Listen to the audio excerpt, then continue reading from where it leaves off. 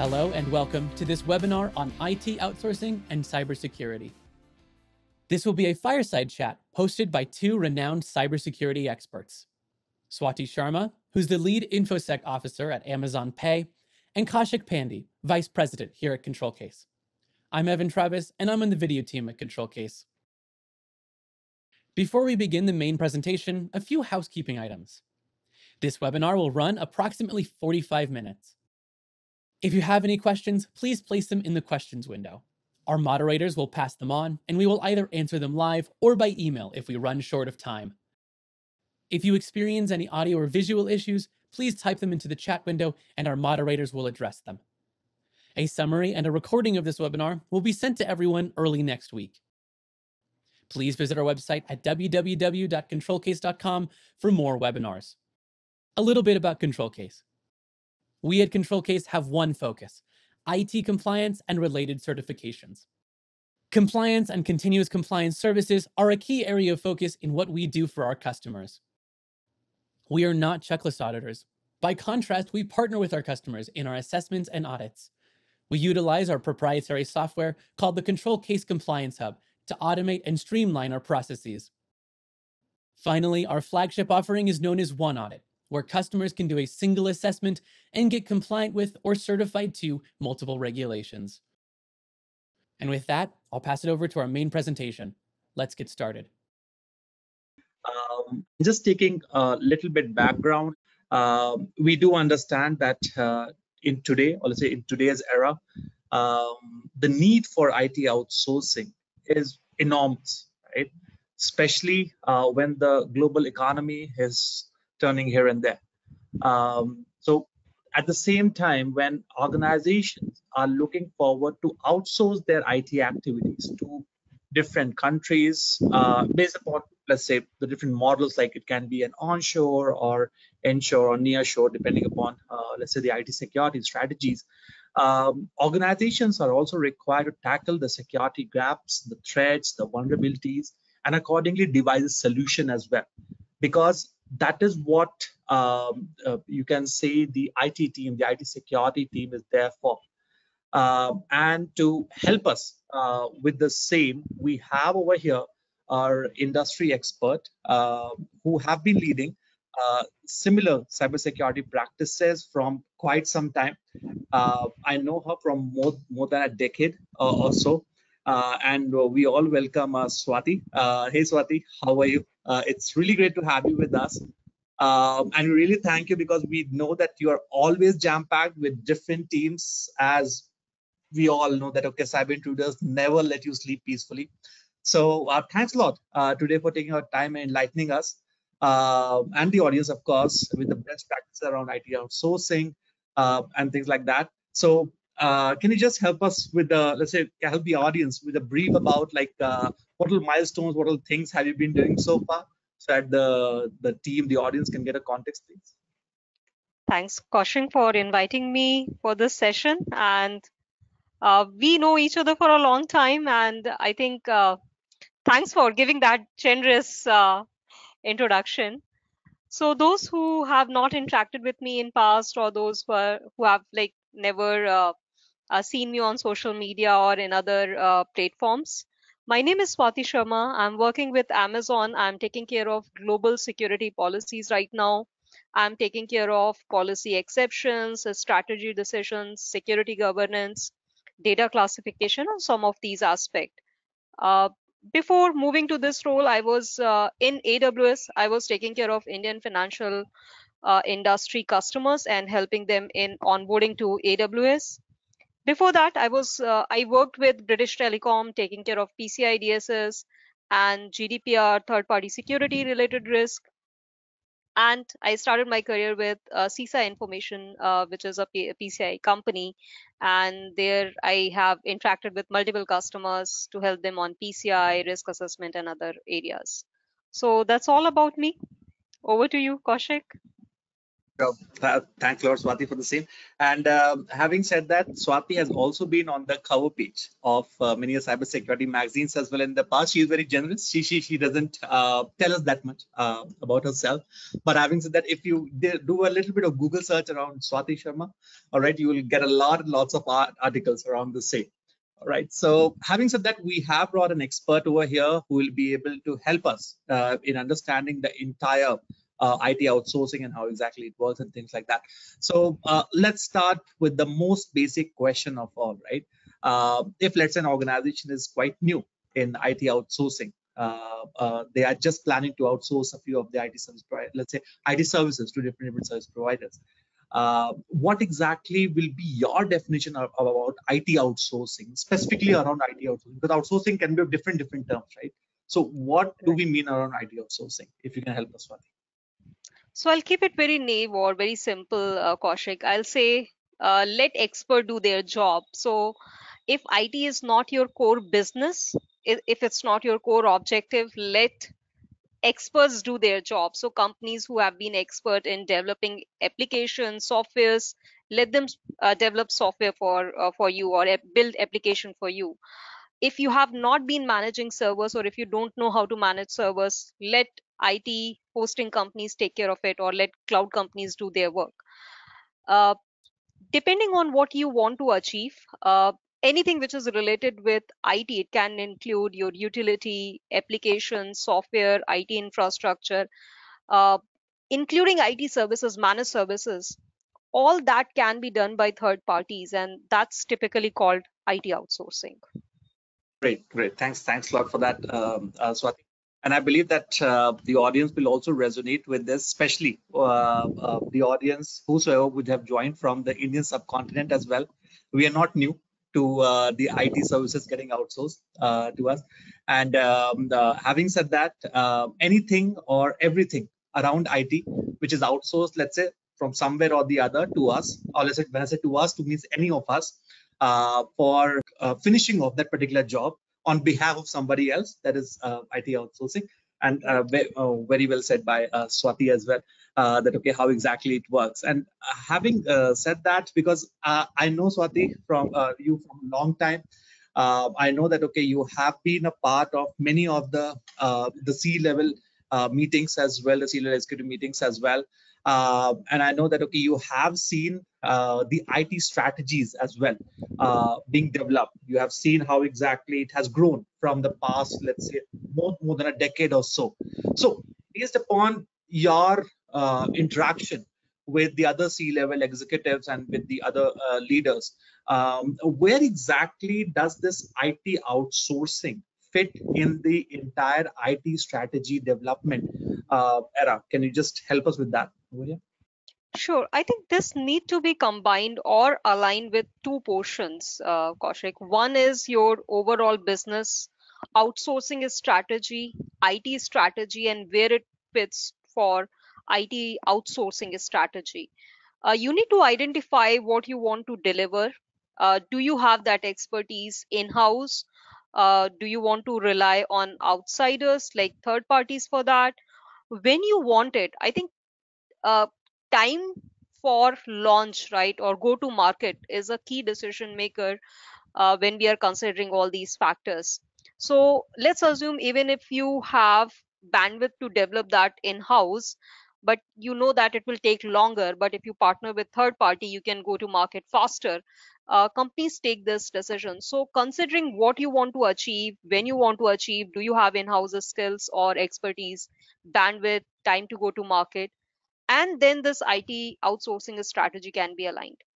But again, this has to be mapped back with your business outsourcing, business strategy, and overall IT strategy. What is your long term plan, 5 to 10 years, 3 years, immediate? So, based on that, you can draft what you want to achieve through this IT outsourcing.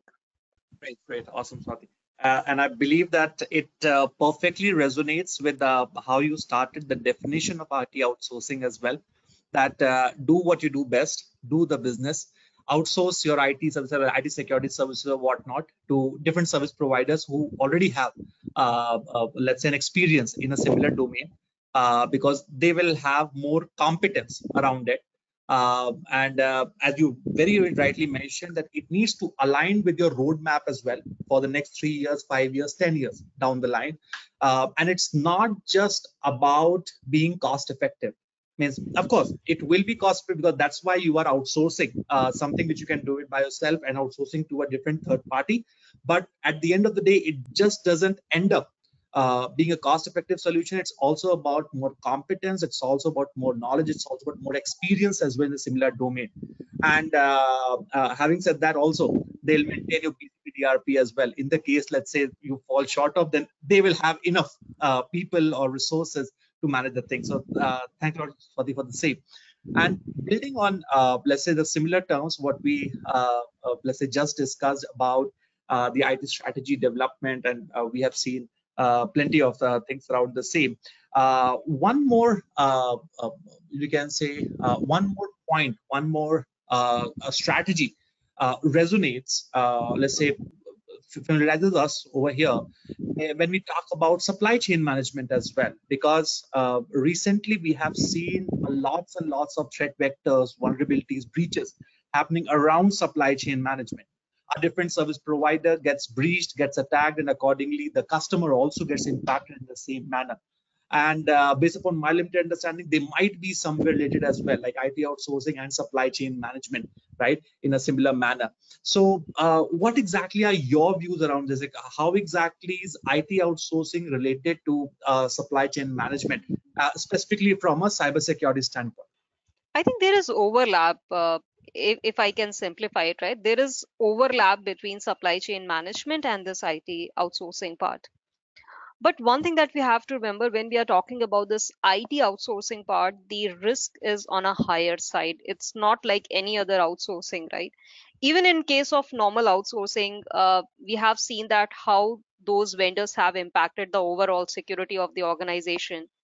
If you remember, there was one payment data breach where not core IT system, but the HVAC systems were compromised, and then it further led to the cardholder data breach. If those kind of vendors can be targeted, right? Imagine some companies which have access to your servers or which are building applications for you. So there is a overlap when we are talking about supply chain management and this IT outsourcing, but we should not treat it as same. The risks which are associated with IT outsourcing is, I mean, I'll say that they are on higher side. Got it, Swati. So, and as you rightly mentioned, the HVAC systems being used, or let's say the systems of the HVAC service provider being used to compromise the customer. And in a similar manner, many of the, I believe, hospitality companies as well, in the recent past have gone breached because of their service providers' credentials getting compromised at the end of the day, right? So n number of different breaches happening, and I believe the cyber intruders are just looking for that one mistake, and that particular one mistake can be at the customer's end or at the service provider's end, whosoever. And I believe that is one of the point where when we are choosing, let's say, the third-party service provider for the IT outsourcing, I believe all these due diligence should be done at that particular manner, right? So I think what exactly you say about this? That okay, what exact due diligence we should be doing around the same? I think start with what you are looking for, what kind of impact that service provider will have on your overall cybersecurity, how much access they have, how much data you are sharing with them. Are they giving you just something which you can customize, secure by yourself, and then they have no relation, like in terms of your production environment? Assume that they have access continuously to your production environment. So based on where they are sitting in that risk tier, I think you need to assess the risk associated and do the due diligence. Putting all the eggs in like same bucket will be also like of too much, and you'll not be able to assess the right supply chain related risk associated with that particular vendor. So identify where that vendor is sitting in terms of risk in your cybersecurity chain, and then perform the due diligence based on that. Minimum things that need to be done is that you have to understand how they're dealing with your data, what they're doing with it. Do you have control over your data? Sometime organization, they assume that outsourcing is like transfer of risk. Answer is like, don't assume that it's a transfer of risk. It's actually sharing of risk, and how much you are sharing with them, and the moment you are sharing it with them, how they are taking care of it. Ultimately, you are accountable for your data, your processes, your IT infrastructure. So considering that, due diligence has to be in proportion to the risk that is associated. Don't go overboard, don't do like under protection, be in balance of what actually need to be protected.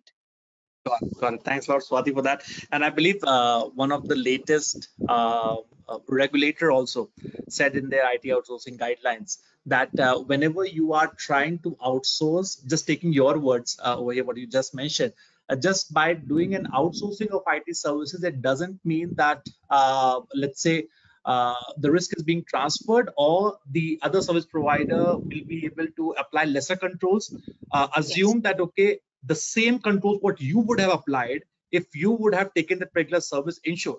The similar kind of, let's say, greater than that level of cybersecurity control should be Exactly. implemented, right? Exactly. Fantastic, fantastic, Swati. It's always nice to interact with you on these particular patterns, and I believe that now we'll try to cut some core as well, and specifically we'll talk about, let's say, from the company which is ever growing in nature, and I believe everyone knows about the regular company as well. So let's talk about AWS as well in some manner, right?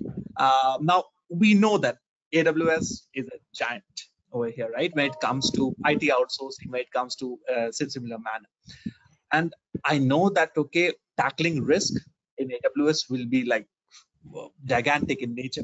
I cannot even imagine how exactly AWS would be, because each and every eyes is on AWS at the end of the day, right? So what exactly words of wisdom you can give us from, let's say, from AWS perspective, that, okay, how exactly is AWS tackling the risk in IT outsourcing from a customer perspective?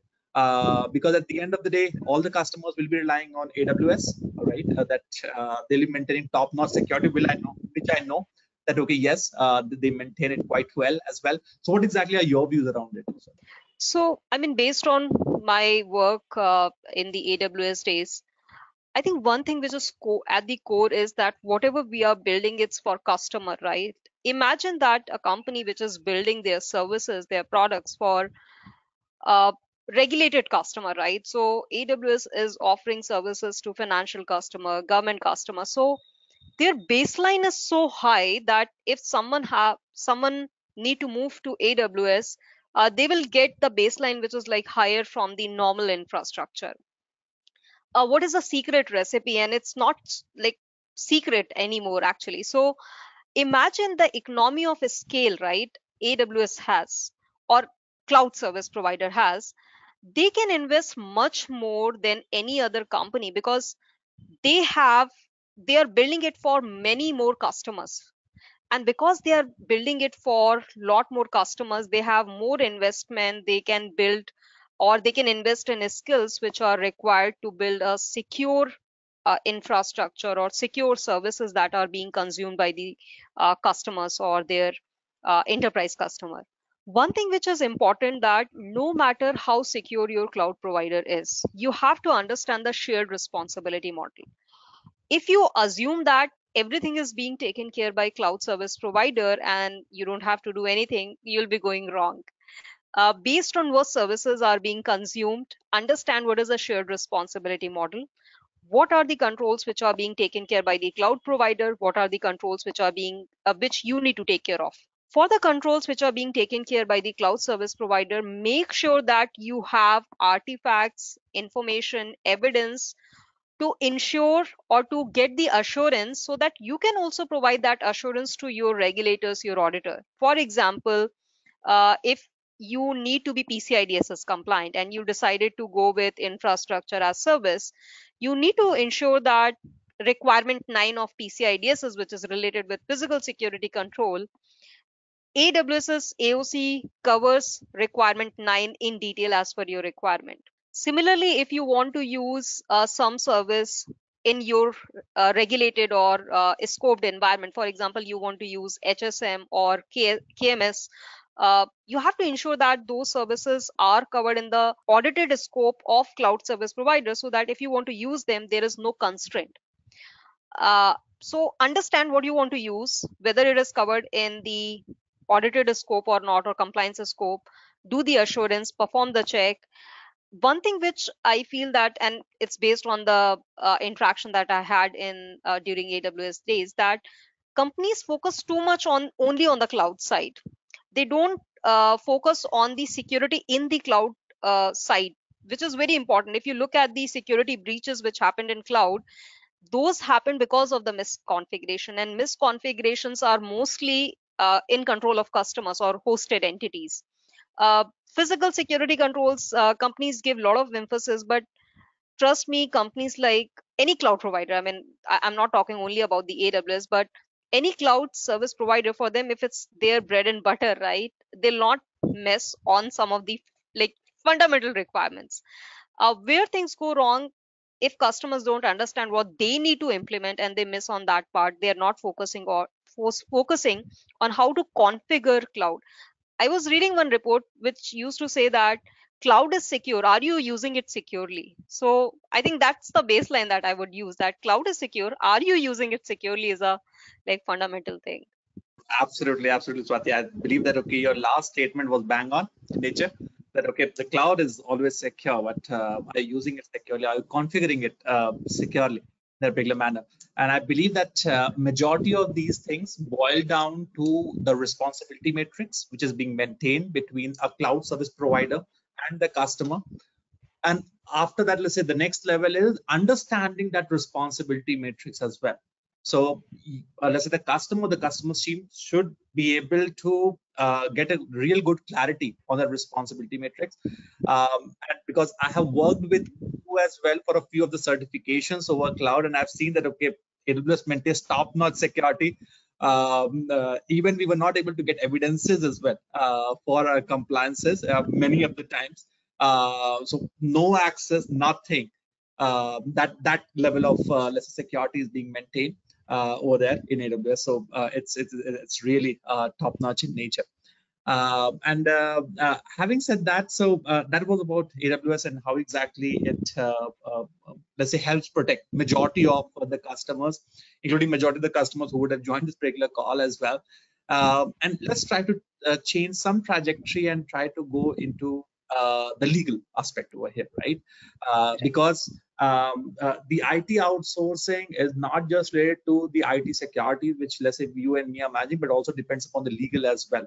Because whenever the IT outsourcing is happening, the legal as well come into picture, right? And there are many laws, regulations, standards which come under picture.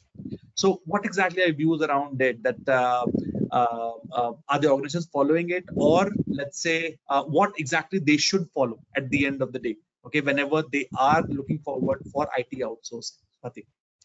I think it's important that the interpretation is being done properly.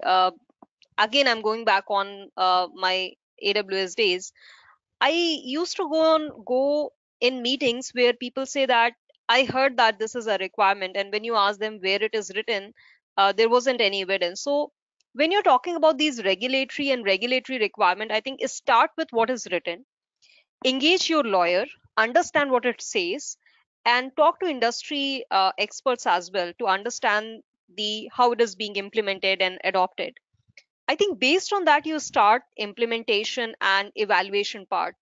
I think these are non-negotiable in nature. I mean, honestly speaking, if someone is asking me, or if I'm sitting at the side where I'm responsible for taking care of these requirements, legal, regulatory, these things will be non-negotiable for me. I'll not mess up on these requirements. At the same time, I'll make sure that I'm interpreting it in a correct way. I'm not doing or overboarding there, right? If I'm in doubt, I'll go and ask and use the communication channels which are there with the regulators to understand the right interpretation, and then start going in the implementation side, talk to the industry leaders or your community, and then go for like choosing the right service provider for that.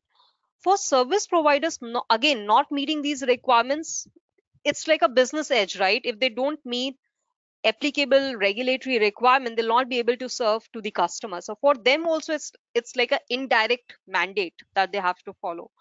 How you will ensure that they're meeting it or not? Go and like call with them, understand what they're meeting.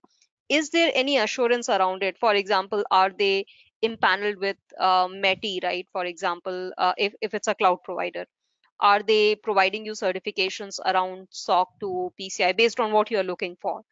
And if required, go on call, discuss it with them, ask that how other customers have done it in like in that particular region, data residency or data controlship. So how those requirements are being met, understand and then go for it. Data residency is something which is like it's changing or it's evolving over the time. So based on where your customers are, what are the regulation applicable, how you're hosting your data, where you are hosting your data, how you can ensure that the applicable laws and requirements are being can be enforced and auditable. So I think these are some steps that need to be taken, but don't go by hearsay. I think a lot of time they heard it, they have not read it, they have not interpreted it, and they're just going by like, okay, someone has said something and must be true, and they go by it. Correct, correct. Fantastic. And the last point about the data residency, I believe it was a bang on. Because I believe each and every country, each and every nation state is coming out with their own guidelines around the data residency, that it cannot cross their border at any point in time. If it's crossing, then what will, let's say, things have to be maintained. The first copy has to be kept in some other place, blah, blah, blah, and everything, right? And I believe that just to add to what Swati mentioned, so whenever, let's say, we are looking at the legalities, please do not, let's say, please do not just focus on the IT aspects of it or the the IT Act. Also focus on the privacy as well, the privacy factors, because that will be a deal breaker. I'm telling you, right? Because if, let's say, the IT outsourcing has been done in India, but the data is coming from Europe, or let's say from any of the European nation, then you have to be in compliance with GDPR, even though you are in India, right? Because the local law of land of Europe stands there in India. Right. So all these things need to be taken care of whenever you are planning for IT outsourcing. So the legal team, whosoever you are hiring, they should be, you can say, working on a state-of-the-art architecture altogether. Otherwise, at a later point in time, in the case of an incident, which fingers crossed shouldn't happen, but in the case of an incident, these things are something which helps you. If you have like an airtight, you can say the contracts, the legals, and all those things, whatever you have by agenda. So now coming from a global and talking about local in India, right, Swati? So how do you think that India is tackling the IT outsourcing and things like that? Are there any relevant regulations being developed in India around it? Is any regulator helping us with the same around IT outsourcing? I think India understood that IT outsourcing is like one of their fundamental or core service sector where we are doing very well, right? We are serving to like global entities, multinationals. There have been always outsourcing guidelines and mandates in place. If I talk about RBI, like in a financial space, they had guidelines which they published in 2016. 23 and then 2003, and they have published it recently also for these specific segments. For example, payment companies, they have launched recently IT outsourcing guidelines. I think one thing which is understood by the regulators are that these guidelines have to be enabler. They need to address the risks which are associated with IT outsourcing, but at the same time, they don't want this innovation to be restricted. So they are enabling, they are giving multiple options to the entities so that they can comply with the regulations or requirements so that they can address the data protection or security related requirement. But at the same time, they are not trying to hinder their progress or innovation. So I think there is fair balance if I talk about these IT outsourcing guidelines. Similarly, IRDAI also has like pretty detailed IT outsourcing guidelines. Similarly, SEBI has multiple IT outsourcing guidelines depending on which segment of regulation you are tied with. And for other segment, if we talk about try also have similar requirements. And then in general also, METI and certain, they have guidelines around what need to be assessed when IT outsourcing is being done. Thanks for that, Swati. So, as rightly being mentioned by Swati, RBI is one of the front-running regulator over there when it comes to, let's say, managing that how exactly IT outsourcing should be done at the end of the day. And recently, they released one of the guidelines. The draft came, I believe, in 2022, and right now the final version has been released. And for those of you who haven't seen it, please go through it because it's for the regulated entities from RBI. And let's say the regulated entities need to make sure that their service providers, if there are any agreements which are done, then there are certain dates as well, which has been mentioned over there. So you have to be in compliance before the particular date, like if let's say before October 1, 2023. If your agreement has, let's say, up for renewal, then with the outsourcing directions, you have to be in compliance latest by April 10, 2024. However, if there is an agreement which comes for renewal after October 1, 2023, then let's say you get 2 more years. So by April 10, 2026, you have to be in compliance. However, if let's say any organization is going for such an agreement after October 1st, 2023, then from the date of that particular agreement itself, you have to be in compliance with the latest guidelines, right? So please have a look at it, and it is specifically for the regulated entities as such, and it's for the IT outsourcing, which is there, okay? And there are certain exclusions as well over there, and they have particularly mentioned that what are the exclusions, who all come under this particular, let's say, IT outsourcing, or let's say IT service provider listing, and things like that. And it's also applicable to let's say the SOC service providers as well. Okay, so they have 2 different annexures over there. One is around the cloud service providers, and the second is around the SOC service providers. So if you are any one of the two, please go have a look at it, that accordingly you can understand better how to manage the regulated entities from let's say here. So coming to let's say the end of this particular fireside chat, I should say, Swati, what exactly will be your advice? Because you have seen threats, you have seen breaches as well.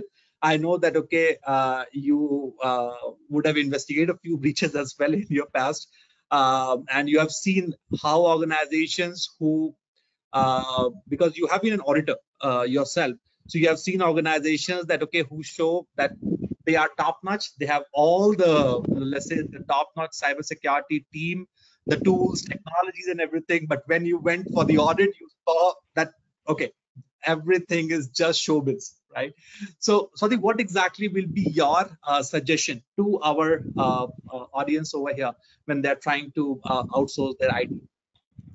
I think again I'll go back on the risk side, right? If you're sharing your critical data uh, directly, indirectly, or giving access to your critical infrastructure, critical data, please make sure that you are doing it proper due diligence in terms of ongoing compliance and security. So it should not be just a piece of paper that someone has provided you. You have to ask question to ensure that you are getting enough assurance in terms of ongoing security and ongoing compliance. Don't overtrust your service provider in terms of if there are some controls that you need to take care of on top of service provider control, go for it. And there has to be a proper assurance program, third party security program, which is taking care of these service providers on regular basis. It should not be just one time activity at the onboarding. It should be defined based on the frequency. For example, if it is like highly sensitive data that you are sharing, a critical third party for you, it can be 6 monthly annual assessments. It can be due diligence based on the documents that they are providing. It can be questionnaire based on where in which risk tier they are sitting on. Involve your team. It can be including your compliance officers, your lawyers. Understand what are the applicable mandatory requirement from regulatory and compliance point of view, including your local laws or industry standard requirements. On top of that, risk assessment need to be performed to identify security controls that need to be inbuilt or to be implemented. Assess the third party guidelines. For example, if you know that there is vulnerability which is like known at that point of particular time, how that has been aggregated or how that can be addressed for that particular service provider. If there's something which is like known problem areas for your partner, or if they have bad track record, I think those questions need to be asked rigorously before you make your decision. Great. So I believe that the hard talks should be done during the initial days itself, rather than to repent later, because we don't know that, okay, what will happen at a later point in time, right? And one particular point which Swati has been, I believe she would have repeated at least 10 times till now, is about risk assessment, is about risk governance as well. So a team audience, please take a note of it, that the risk assessment plays a very, very, very crucial role when you are trying to outsource your IT services to a third-party service provider. And how exactly you can do that? There are n number of ways, but one particular thing which we always suggest is, first of all, identify the data, classify the data, right? Accordingly, you'll be able to understand the criticality of the data which you are trying to share with a third party. Because believe me, when you share with a third party, you are not just sharing it with that particular third party, but that particular third party service provider might be having their own service providers as well, right? So it's a long ending chain. You might not be able to identify the tail of it. So whenever you are doing that, please do a data classification, and then accordingly, based upon your, let's say, your risk asset register, try to identify if you want to really outsource this particular data, handling of this particular data, to a third party service provider. And if, let's say, by all means you have to, then the stricter the security controls should be based upon the criticality of the data which you have, right? Fantastic, Swati. It was really good when you pitched on that risk assessment, and you didn't lose the hold as well. You particularly said, okay, risk assessment, and I absolutely agree with you. So any last words from you, Swati, before we move to the Q&A, and any last words which you have around the IT outsourcing and things like that? I think one thing that I have noticed, right? So I was reading few days back that some of the large companies like Capital One, BP, they have closed their own data centers and they have decided to move to AWS. So companies, so how it started, right? 10 years or 15 years back, they thought that, okay, IT is something that they can invest, they can like build their own infrastructure, they can run it. But over the time, they realized that no, it's not their core business. Their core business is probably finance or banking, and IT is not something that they need to get into. So they identify the right partner and they have like outsourced it. So there are success stories where they identified what should be their focus, who should be the right partner in their journey, and how to build that partnership, and at the same time how to address the cybersecurity compliance and regulatory risk with the proper partnership and sharing. So I think don't be scared with IT outsourcing or with your partners. Do proper due diligence and identify right strategy to go for it. Thanks a lot for that, Swati. And I believe that, okay, we cannot thank you much more for taking out time for us, because you really have provided many words of wisdom, many let's say corporate intelligence to us, which is not present in books, or which is not present in regulations or the standards, whatever, let's say, because when we look at a standard, we look at the best practices, but when it actually gets implemented on the ground, the reality is a bit different. And you rightly mentioned all the things from the similar line. So thanks a lot. And there are lots and lots of questions which are popping up. I'll just take a few of them depending upon, let's say, the time which we have. So the first question which we have over here is that we have a merchant who have more than like 500 stores or so, and e-commerce workplace, and they are outsourcing to, or they're planning to outsource their call center services. So they're asking our expert opinion as to what risks they should cater to when they are trying to outsource their BPO or the call center services. Swati. I think they should start with when this call center is being introduced. These call center agents, are they going to handle their critical data? For example, are they going to handle payment information for their customer? Are they going to access uh, financial information, right? If answer is yes, the applicable regulations and the industry standard, for example, PCI-DSS applicability that need to be identified. When we are talking about these third parties, need to identify that what is going to be voice infrastructure. IT infrastructure is generally being taken care with more emphasis by now, like people understand like how important it is. But voice network, what kind of voice network is being used, and what will be the technology used to secure the data over it. So for example, if call recording is happening, how that is being handled, if the truncation, scrapping of the data is happening there, how it is being taken care, if the regulations are applicable on those part of the data, how that is being taken care of. So I think all those new like details need to be understood before you are going in that direction. On top of that, based on your geography, there can be applicable laws that need to be handled. For example, if you are in EU or your data centers are in EU or your customers are in EU, how that need to be addressed. Privacy aspect need to be taken care well if you are handling customer data, customer personal identifiable information through those call centers or over the calls. Great. Thanks. So, yeah, and I believe that Swati might not tell you guys the same, but when she used to do audit at that time, she would have identified a lot of customers having CV2 as well, or the PIN value as well being stored. Although as per PCI compliance, you cannot, right? And they have been compliant as well from past many years. But when she went for audit, she identified that okay, it's there in the logs, there's a database, n number of different places, right? So as rightly being mentioned, please have a look at which all compliances you need to maintain, and accordingly see are they maintaining it as well, or let's say other service providers as well maintaining the same thing. ControlCase is a particular tool known as a compliance finder tool, which you can go and check. So if you're a BPO organization, if you're any of these organizations, you can just let's say type in your business over there, that what kind of business you have. It will be able to tell you which all compliances you need to maintain and how exactly you should be maintaining as well. That is something which is a word of thought over here. The next question which we have is that from a regulatory entity, which is saying that okay, they're planning to outsource their payment switch to a third party. What security measures should be maintained by them?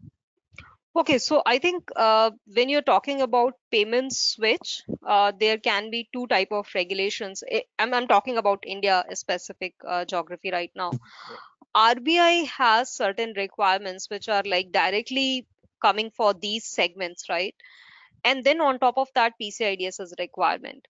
You need to clearly understand that are these service providers going to be directly regulated, or the regulation piece will remain with you and they will be just your IT service provider, or they'll be hosting it on your behalf. So what is going to be the relationship or the agreement in terms of the security and compliance obligation? And again, what will be the model? Will they be just building it for you, then you'll be running it, they'll be running it on your behalf, they'll have constant access on top of it? So how that all operational aspects are going to be worked upon, that need to be understood, where they are going to host it, in India, outside India. If they are planning to do it outside India, are they taking care of RBI data localization aspect? So all those things need to be understood well before making that decision. And that's the, I think, payment switch. When you're talking about, you're actually talking about a heavy piece. People who have seen payment side of the word, they understand like the moment you say payment switch, it's actually a heavy piece in the entire payment ecosystem that someone is referring to. Great. So Swati, I believe I couldn't agree with you more. And I believe last year, sometime when last year, sometime when RBI released the digital payment security controls, I believe that was one of the a combined framework for each and every payment security control, whatever was possible. So if you're applying to outsource your payment switch, please have a look at that as well and make sure that whatever is applicable, those kinds of payment security controls or the certifications your let's say IT outsourcer or the service provider is maintaining at the end of the day, right? The last question which we'll take, because we are just out of time. So the last question, which I'll take, of course, I'll choose from the ones. So based upon your experience, Swati, how exactly does big organizations manage their own IT outsourcing?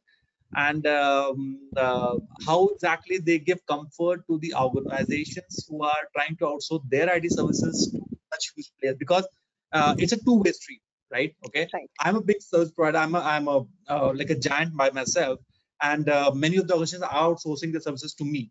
But I'll also be outsourcing my services as well to someone. So Right. how exactly the risks, the things are managed over there? Sorry. I'll start with the first question or first part of the question, Kaushik. So, assume that you are an organization where you have like 10,000 plus service provider. You can't go and do due diligence with the same rigor or same scrutiny for all 10,000. So, you have to identify low hanging fruits, right? And then you have to identify who are at the risk, like, or posing maximum of the risk. Tiering starts playing important role, right? And you have to prioritize what you want to focus. It's not something that a lower tiered vendor is not of risk, but you know that it is a lower risk, and then you are deprioritizing it, or you are going with lesser scrutiny on that. It has to be balance of your operational aspect, right? If someone says go and audit all 10,000 vendors, probably it's not practical, it's not doable. So you have to identify what are your top 100 vendors, how you want to assess them. Start with your the point incoming point, right? Engage with procurement team so that you know that what is the first point of contact when someone is being introduced in your environment. And then identify build process where if any outsourcing company is being introduced, you have guardrails in place to take care of compliance and security.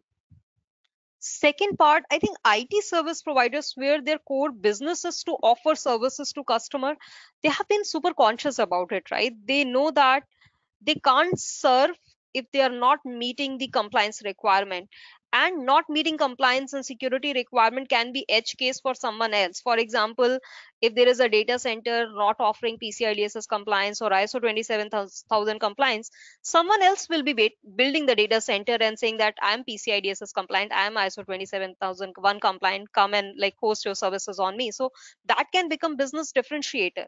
So they are conscious, they are playing important role in terms of maintaining the compliance so that they can offer more services to more customers, more regulated customers.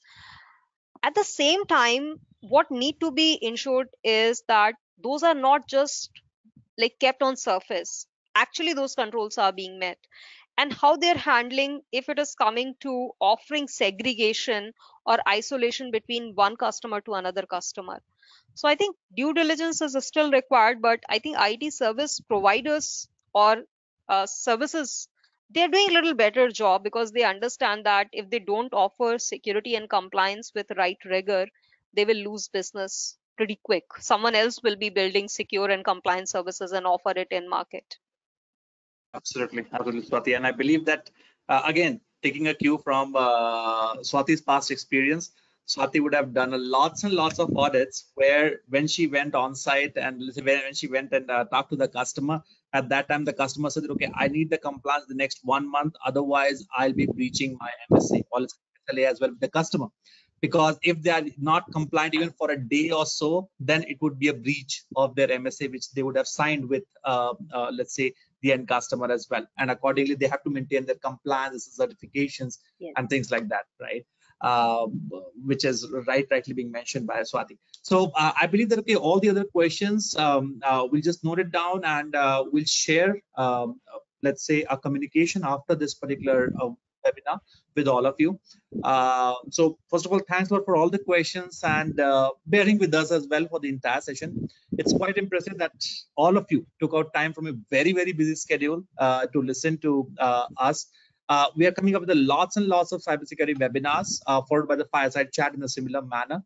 So please bookmark us for all the latest updates. And again, thanks a lot, Swati, for being with us, answering all of the questions.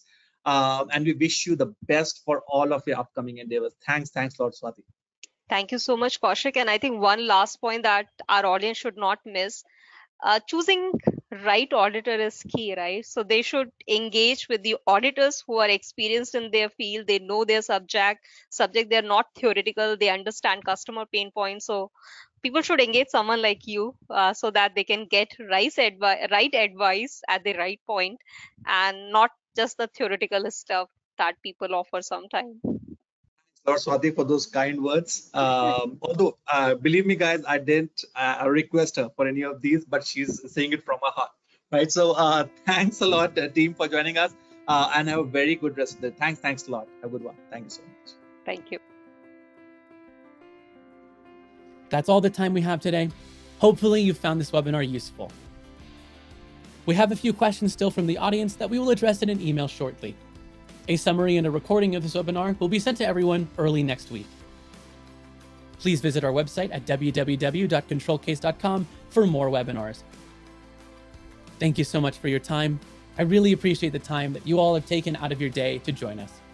Have a great day, and until the next webinar, goodbye.